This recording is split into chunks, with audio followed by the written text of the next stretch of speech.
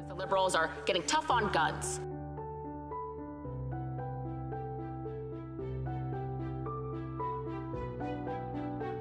The Minister of Public Safety spent the better part of January touring the country and talking to hunters about taking away their tools that they use. Gun control, right, duck hunters, farmers, sport shooters, going to talk to hunters about taking their firearms away. Meanwhile, police officers are being murdered in Toronto. People are being murdered on the subway. This is a Liberal government that's going to spend billions and billions of dollars coming after people like me, people in these benches that have firearms legally and lawfully, that hunt and shoot and with our families.